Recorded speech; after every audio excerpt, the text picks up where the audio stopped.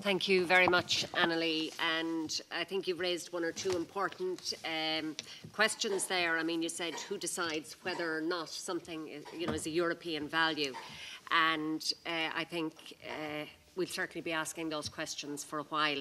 Also, I think you made the point at the end that it is important that this is a success, because we all talk about the democratic deficit and the distance between Europe and the citizens, and this is certainly an effort to try and bridge that gap.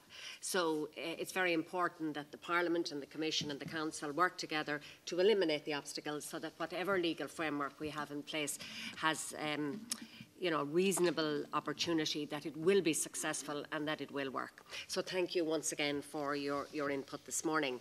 We now go to the first round table of NGOs. We have 4 speakers.